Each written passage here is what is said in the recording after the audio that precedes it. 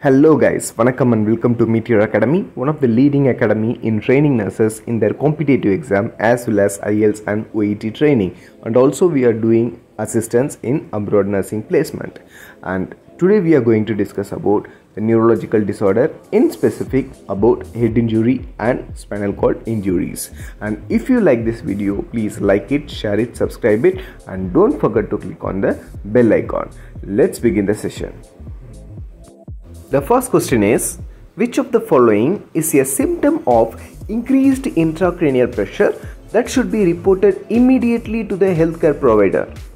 The given options are constricted pupil, decreased level of consciousness, narrowing pulse pressure, and bradycardia.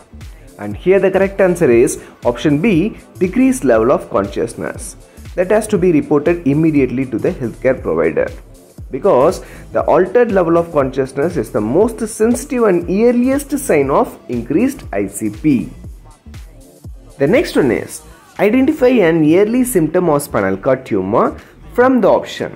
Underline the word early symptom, and given options are position changes leading to complete anesthesia, pain worsen with activity, straining and lying down, impaired sensation of temperature, touch and pain. The last one is clumsiness, weakness and spasticity. It is a direct question, and here the correct answer is pain worsen with activity, straining and lying down. Answer is B. The next one is, the nurse is assessing vital signs of a patient with head injury. Which of the following findings indicate ICP? Options are tachycardia, decreased body temperature, bradypnea, widened pulse pressure. And here the correct answer is option D, widened pulse pressure. The rationale is signs of ICP, or I'm going to list out the signs of ICP. Listen carefully. Altered consciousness, headache, vomiting, abnormal respiration like chain stroke respiration, Cushing triad, an important sign which include three things. The first one is rise in systolic blood pressure, second one is widened pulse pressure, third is bradycardia. Widened pulse pressure means a large difference between your systolic and diastolic pressure. Other things are elevated temperature, pupils are fixed and dilated, and it is not reactive to the light. So these are all the options of otherwise manifestations of increased ICP.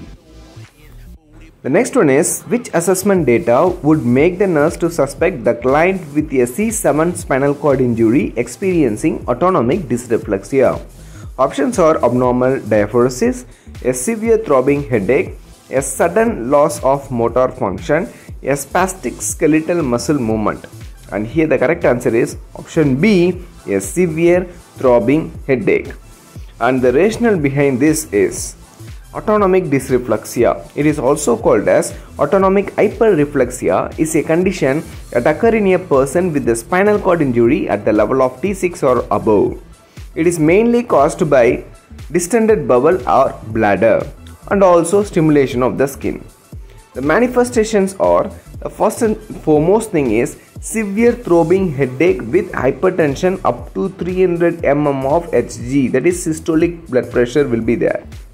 And apart from that, profuse diaphoresis, flushing of skin and etc. Many manifestations are there which you are going to see now. So here you should know the pathology of autonomic dysreflexia. Because of fullness of the bladder or urinary tract infection, fecal impaction, pressure ulcer, restrictive clots, there is a stimulation of sympathetic nervous system below the level of T6. Once the sympathetic nervous system is activated, the impulses will be taken by the afferent neuron towards the brain, but because of the block at the level of T6, the information cannot be carried to the brain. And because of activation of sympathetic nervous system, severe vasoconstriction will be there below the level of T6. Because of severe vasoconstriction, it is sensed by the beta receptors which is present in the arch of aorta, and this hypertension information which is sensed by the beta receptors will be carried to the brain, and the brain will make or give the order to dilate the blood vessel and decrease the heart rate. So above the level of T6, dilatation of the blood vessels will be there, decrease in the heart rate will be there, whereas below the level of T6, contraction of the blood vessels will be there, activation of sympathetic nervous systems will be there. So this is the thing coming under autonomic dysreflexia. So if you know this pathology, you can easily come to the answer. The next one is an early sign and symptom of increased ICP in children. Options are increased vomiting, bulging anterior fontanelle, increased head circumference, all of the above. And the correct answer is option A, increased vomiting. And the rationale behind this is nausea, vomiting, headache, lethargy, drowsiness, diplopia, blurred vision and seizure. These are all the early manifestation of raised ICP for children. And bulging anterior fontanelle, increased head circumference are the signs of raised ICP in infant. The next one is after lumbar laminectomy, the nurse should encourage the patient to cough, instruct patient to bend knees while turning, assess patient for indication of peritonitis, log roll the patient by using draw sheet. And here the correct answer is option D, log roll the patient by using draw sheet. The rationale is after laminectomy, encourage the patient for deep breathing exercise and use of incentive spirometry every second hourly. There should not be any movement in the spinal cord, restrictive movement should be there. And the next thing is coughing should be discouraged because it will increase the intracranial pressure.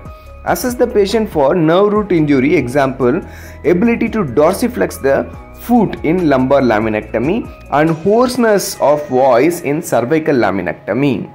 So at last, log rolling technique used while turning the patient. The next one is, which one of the following is not true for increased ICP in infant? Underline the word infant. The options are drowsiness, increased blood pressure, vomiting and bulging fontanelle. And here the correct answer is option B, increased blood pressure. The rationale is the signs and symptoms of increased ICP in infant are vomiting, drowsiness, irritability, high-pitched cry, bulging fontanelles, wide suture, and increased head circumference, dilated scalp vein, and sun-setting sign. Because of hydrocephalus, the person or the baby eyes will be dropping down. So that is called as sun-setting sign. You can see in this image very clearly. The next one is, which one of the following statement by a patient with backache should alert the nurse? The options are pain on movement, pain radiating to leg, perineal anesthesia, pain sensation lost in the feet. And the correct answer is option C, perineal anesthesia. The rationale is perineal anesthesia, also called as saddle anesthesia, is defined as the loss of sensation to the area of buttocks, perianal space and thighs. It is often seen in cauda equina syndrome. The next one is, you observe that a patient of head injury open his eyes on painful stimuli but not on command. He localizes the site of the painful stimulus and mutter incomprehensible sound. His GCS scores is in the range of 5 to 6, 9 to 10, 12 to 13, 14 to 15. And the correct answer is option B, 9 to 10. The rationale is, the patient opened eyes on painful stimuli, so the score is 2. Localize the site of the painful stimulus, so the score is 5. Mutter incomprehensible sound, so the score is 2. On the whole, if you calculate, the GCS will be 9. That's why we selected the option 9. In order to be able to provide independent care for oneself, the minimum level of injury to the spinal cord is, options are C4, C5, C6, C7. Understand the question properly. Here the person has spinal cord injury, and even though he is having spinal cord injury, he can perform or take care himself. So at what level of injury the person can take care himself? This is how you have to understand the question. And the correct answer is answer D, C7. The rationale is spinal cord injury at the level of C7. The patient triceps muscle, underline the word triceps muscles, are innervated and can perform self-care tasks, including transfer with greater ease because of the ability to perform push-up using the triceps. Whereas an individual with C6 spinal cord injury cannot perform its daily activities. The next one is, A nurse assesses the patient respiratory status. Which of the following symptom is an early indicator of hypoxia in an unconscious patient? Hypoxia you have to underline in an unconscious patient. The options are cyanosis, decreased respiration, restlessness and hypotension. The correct answer here is option C, restlessness. The rationale behind this is restlessness and increased respiration are the early indicator and cyanosis is a late sign of hypoxia. The BP is not an immediate concern in hypoxia. That's why we selected the option restlessness. Next one is, a client is admitted with a C6 spinal cord injury. That client most likely has which of the following condition?